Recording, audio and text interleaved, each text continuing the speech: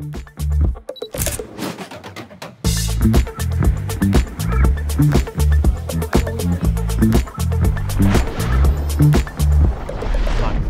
the last year or so in my iPhone 15 Pro Max reviews and my Galaxy S24 Ultra reviews, I said that I wanted to try the Sony Xperia 1 Mark V. In today's video, I'll share that experience with you and why I think Sony is missing a bit of a trick with this phone. I'm Alex and I do down-to-earth tech videos. Quick disclaimer, Sony did not send me this phone, I wish, but I didn't buy it myself either. This phone was sent to me by one of my friends, Lee, who also happens to be a fan of this channel, so we can all thank Lee for that. I love the community that we're building here, that was super kind of him.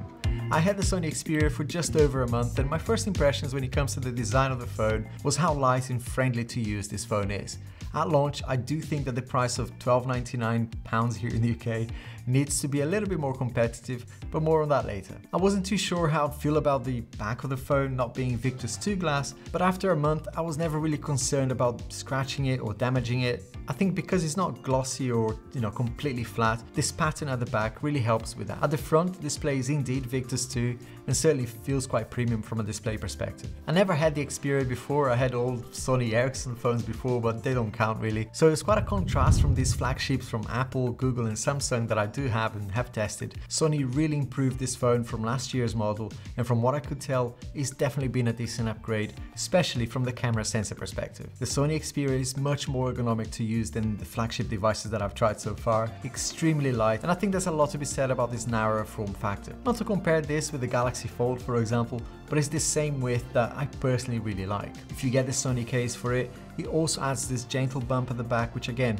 makes it even better to hold, has a nice feel to it, very grippy despite it being quite thin. One of the things that you're gonna notice straight away that I certainly noticed was how accurate, sometimes you could say maybe too accurate the fingerprint scanner is, but again, like my Fold, I do enjoy having that here on the side. I think that's super convenient. We don't get face recognition though, which is a bit of a bummer, but potentially more secure because of that. Another thing that really surprised me about this phone, it's quite a minor thing really, but I really enjoyed it, is the haptics. Probably the most pronounced haptic feedback I've ever tried. And the Xperia has some extra features as well that allow you to use those haptics when listening to music or watching videos, which is quite different, perhaps not everyone's cup of tea, but I thought was a nice thing to have in there as well. And how not to love this physical shutter button as well. For people who take videos and photos, this really makes that experience a lot better. In fact, the entire experience resembles a Sony camera. As a Sony shooter myself, this phone is really easy to use from a menu perspective. Everything looks like my main camera over here, and I really appreciated that.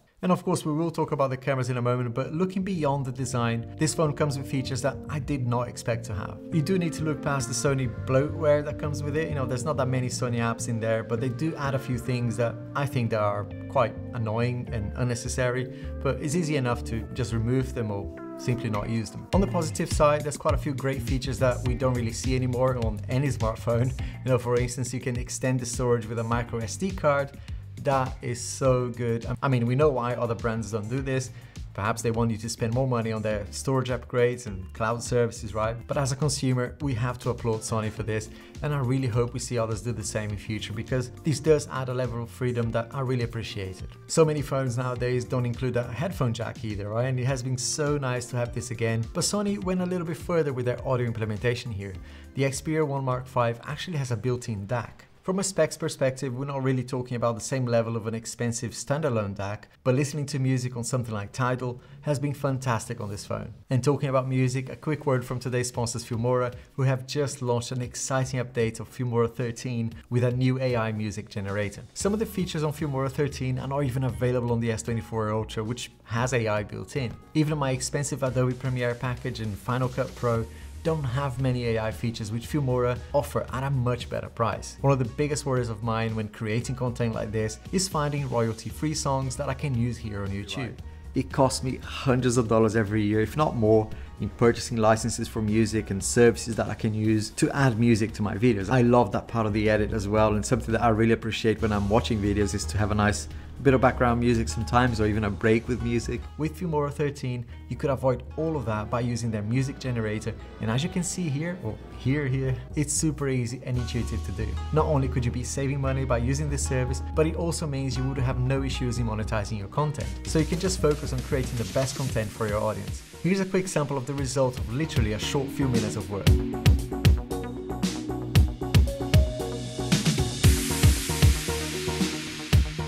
Amazing, right? And thanks so much Filmora for sponsoring this video. Before we move on and talk about the cameras, there is one small issue that I noticed, which is around the auto brightness on the phone. It's really strange. I don't really know if it's because of the sensors that they use or maybe just Android being Android, but it felt a little bit random, and so I ended up just turning it off. It would sometimes go really dim even in bright sunlight, and sometimes at night when you want it to be dim, it would be really bright on your face. But what I really enjoyed about the display as a content creator was the fact that I could use it as a monitor for my camera. Sure, I found this really cool, but I appreciate that not everyone is a content creator, right? So only content creators really, and photographers perhaps, will appreciate this feature. But the display is really nice to watch content on. It's a 6.5-inch 4K resolution OLED display. The aspect ratio is actually the nicest thing here at 21:9, and it has HDR10. Sony's creator mode is awesome as well for certain content, and really makes a difference if you watch a lot of high quality content on your phone. The Xperia 1 Mark V packs a 52 megapixel main camera with Sony's X-T sensor,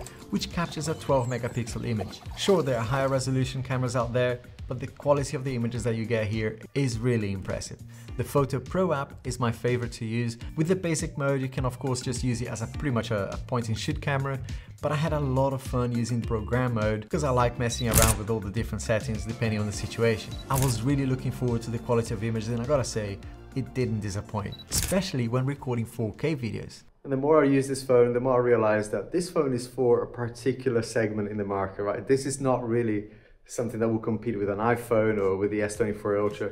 At least in my opinion, this is for someone who actually enjoys taking photos and videos, you know, using a professional camera and having this as an additional tool to their toolkit. And because one of the biggest upgrades was the actual X-More sensor, I wanted to see how it performs in low light. Get up on it and do, get up on it and do. My channel's thriving on it. Don't see the online. Get a little grip of my get a little grip of my ooh. I'm shining without you. And again, I wasn't disappointed there either. When you zoom in low light, things do fall apart a little bit. But on the main sensor, I really loved how good the photos looked and the videos as well, how they came out. I really enjoyed taking pictures in RAW and, you know, editing them in Lightroom. That's one of my favorite things to do on any smartphone. And on the Xperia, it was extra special. I'm not even a professional when it comes to photography, but I was really pleased with the results here. I think in low light it does add quite a bit of noise, you know, there's a bit of grain in here when comparing to other phones, but that's probably because he expects you to know what you're doing, which is not my case.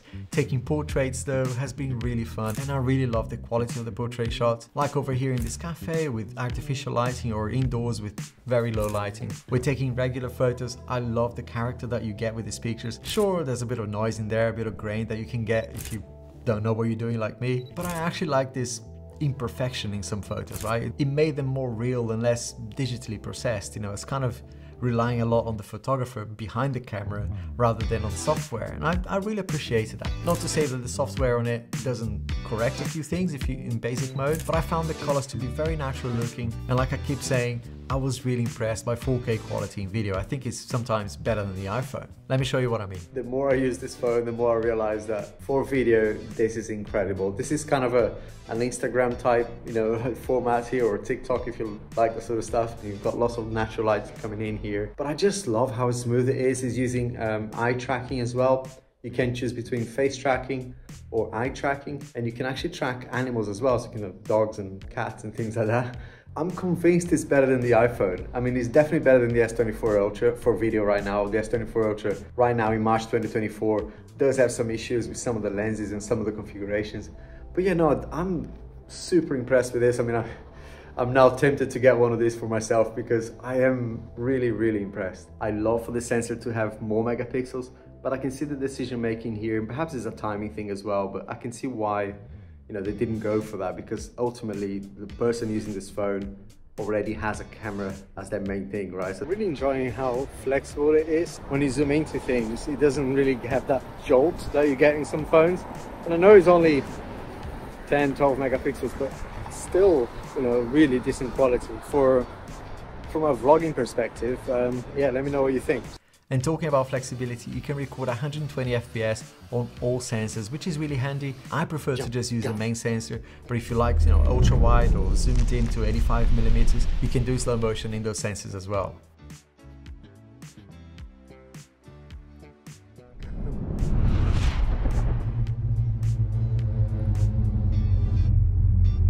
There's this one photo in London that I've been taking for, I don't know, at least 15 years.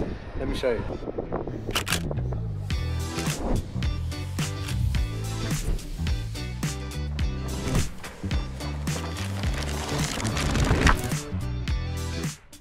As I am absolutely sure you heard this earlier, when I was recording outside, the microphone is quite sensitive to wind noise, so you gotta be careful and plan ahead for that. It's not like the Google Pixel 8 Pro, which you're able to reduce all of that noise. But to be honest, because of the target audience for this phone, which I believe to be people who really use the videos and photos in a professional way, I think Sony fully expects you to be using a microphone or recording externally anyway. But if you're not, just bear that in mind because yeah, it does pick up quite a bit of wind noise. Okay, great, awesome camera, but how is the phone for doing some regular things like messaging and productivity stuff? Personally, I think because of this aspect ratio, the Xperia makes multitasking actually quite pleasing to do. From a productivity perspective, I wouldn't suggest this to be as good as the Galaxy series, but I certainly welcomed being able to continue to watch a video, for example, whilst WhatsApping someone at the same time. Don't say it. What? Don't say it. The iPhone can't do that. There, I said it. And whilst we don't have all the AI bells and whistles that, we're starting to see in pretty much every phone these days, it's not something I'd say I missed on this phone. I think when editing photos, perhaps, it would be nice to have a few features in there, but that's something quite new and will probably come later. I'd be very surprised if AI wasn't more prominent in the Mark 6. The Xperia 1 Mark V does use AI for the autofocus on the camera, for example, and it can even recognize animals when taking photos. It's not the fully fledged experience that you get on Google Pixel or with Galaxy AI, for example. I do wonder how the Xperia 1 Mark VI will tackle that AI aspect, basically to stay relevant. But at the same time, I didn't really miss it, so it's probably not that important for a lot of people. If like me, you've been thinking about the Xperia, but you've been quite hesitant, perhaps the price, perhaps other things, let me know why you haven't yet decided to get one. And if you do have the Xperia, it doesn't have to be this one or any previous versions, comment down below what your favorite thing about this phone is. I'd love to hear your thoughts on that. I think I am sold on it, but I wonder what you think as well. By the way, if you enjoyed this video, please give it a thumbs up. It makes a massive difference. YouTube is really funny when I deviate a little bit from my core content, so don't let this video die. Give it a thumbs up, or any feedback would be great. And if you're new here, welcome. Maybe your sub is what will take us to 100,000 subscribers. I can't even believe I'm saying this. We're so close. We're closer than ever, really, which is insane. Right, from a battery perspective, I found the Xperia to be quite good, really, if you let the system manage itself. I found that turning things off, like the auto brightness that I was doing, could impact the battery. But if you're only doing 5, 6, perhaps even 7 hours of screen on time, you'll be absolutely fine for kind of a whole day usage. For busier days, I'd say if you're recording like lots of 4K videos, you might want to consider having a power bank with you or being able to charge it during the day, because yeah, 4K videos and lots of usage on the screen will definitely consume more battery. But for me, during most days, I was able to get to bedtime, say 11 o'clock or midnight, without having to recharge it. Overall, from a performance perspective, the Snapdragon 8 Gen 2 did really well for me, even when I was really busy. I did notice a couple of hiccups, I have to be honest, usually right after unlocking the phone, but nothing that I hadn't seen before in other flagships, but it was definitely prominent in there. Perhaps I'm more acutely aware to those things because I'm testing the iPhone and testing the Galaxy S24 Ultra, so any hiccup was probably exacerbated. I didn't experience any overheating though, even while recording 4K videos or even gaming for a bit or charging the phone. All of those things were true with the iPhone when it first came out, so that's a positive. Now, I know I mentioned gaming, but I didn't really do a lot of gaming, to be honest with you, but it does come with a gaming enhancer mode, which is awesome if you like to use it for gaming. I think it's one of those underrated features that I actually think should be on all the competitor phones, more so than on the Xperia. The Xperia is something that I see as a, like I said, for maybe a photographer backup phone or someone like a content creator, not really for someone who plays a lot of games on their phone. Which brings me to my original comment about Sony missing a trick with this phone. I'm almost certain that this phone would appeal to a lot more people if the price was slightly lower and they made a couple of tweaks from a hardware perspective, like having an LTPO display or a more premium finish at the back. Other than that, for the people that I believe is their target audience, this phone is fantastic, and as a creator myself, they definitely got me, and I definitely have my eyes now on that Xperia 1 Mark VI. I have a whole bunch of smartphone reviews and comparisons on this playlist over here, and YouTube thinks you're gonna like this video over here. I hope to see you there.